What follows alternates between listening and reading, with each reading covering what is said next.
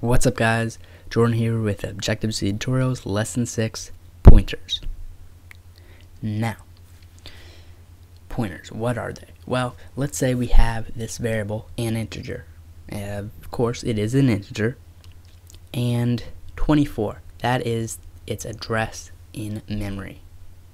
Because all variables have an address in the computer's memory. So let's just say this one is 24. And it has a value of 157. So we have 157 living in a house, which is called an integer, on 24th memory lane. Now we also have another variable, an int pointer, which wants to get access to an integer. So to get access to it, it has to know its address. So it wants to get its address, which is 24. And then once it has that address, it can get the value 157, which is in an integer. So how would you do this in code? Well, right there. Int asterisk and int pointer equals and sign and integer. So the asterisk tells the compiler that this type is a pointer to an int or float instead of an actual int or float. And the and sign tells the compiler you want an int pointer initialized with the address of an integer. Now, it's great that you have the location in memory from one variable transferred to another variable, but it doesn't really help you out. You know, it's not very practical. So how do you go from the address of an integer to the actual value? Well, you use the deference operator, and it is that asterisk. Now you can also use the little arrow sign, but it is used only with pointers to objects as well as structs, but you don't have to use that arrow. And we will be using pointers a lot when we start in with objects, and that's one of the things that I didn't really understand when I was going through an iPhone programming book about a year ago, because it had it kind of assumed the knowledge of Objective-C to some extent, and so there's all these asterisks before all these objects and stuff, and I didn't really understand why they were there. But anyways, that's it for this lesson.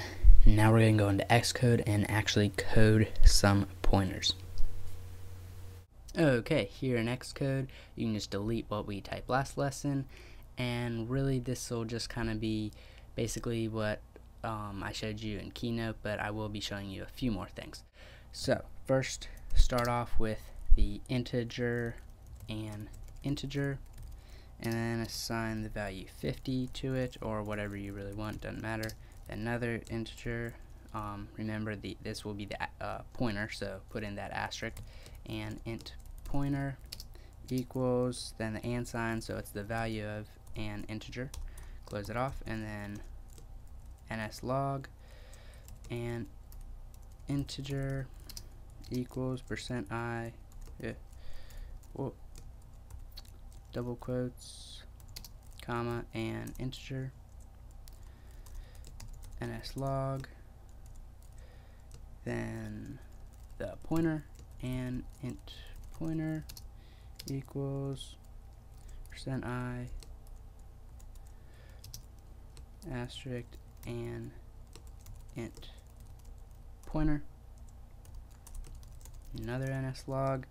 And this one I'm just gonna kind of test out what happens if we just do an int pointer equals %i. So if I forget the asterisk, wonder what might happen. And int pointer, and then if we do another nslog, and let's say we do the an integer equals %i, but we have the and sign in front of it, and integer. Okay, now build and run, save all, and while it's building, let me just first off go and tell you, right now you really wouldn't have to do all this pointer stuff. You could basically just assign an integer, or you could assign an integer to an int pointer, and the value would still be the same. You wouldn't have to do the asterisk and the and sign, but it's just to get you familiar with the pointer structure, so that's why we're doing it. But anyways, here we see an integer, spelled that wrong, sorry guys, can't be perfect all the time, equals 50, of course, because we did assign the value when we declared it, and then we have our pointer and int pointer equals 50. So we took the value, or we took the memory, the location in memory right here, put it in here, and then when we displayed it, we use that asterisk, the deference operator, to display the value. So you say, well, what if you just did an int pointer without the deference operator? What would happen? Well, it would actually display, I'm pretty sure that's the location in memory, because the it's the same exact number as the one with the and sign. So that's what happens if you don't use the deference operator when you are outputting it. So like I said earlier, you wouldn't have to use all this syntax of the pointer right now, but it's just to get you familiar with it. And I know this isn't an in-depth tutorial on pointers, but it's just kind of to get you familiar with it, get your foot in the door, so when we do talk about objects and pointers, you know what to set up, what's going on, and everything. So anyways, the next tutorial I have is on constants, and then after that, kind of a wrap up over all the stuff we've been talking about in the past few lessons, and then we'll be heading into object-oriented programming. So some great stuff coming up. Please subscribe.